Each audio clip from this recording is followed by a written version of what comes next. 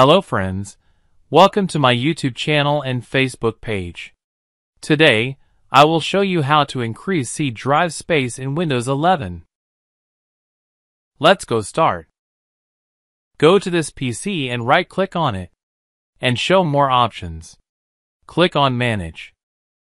Under the Storage tab, select Disk Management. Select the other drive, right-click on it, and select Delete Volume. Then, select the C drive, right-click on it, and select Extend Volume.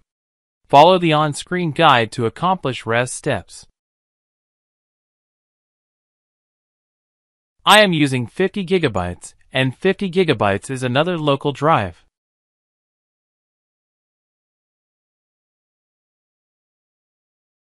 Type here 51200 and next click.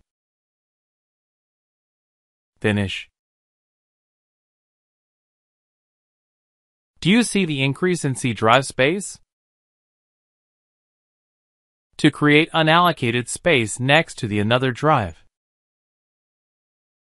If you are first visiting my YouTube channel and Facebook page, please subscribe, like, follow and notify the bell icon. Click and see your next updated video.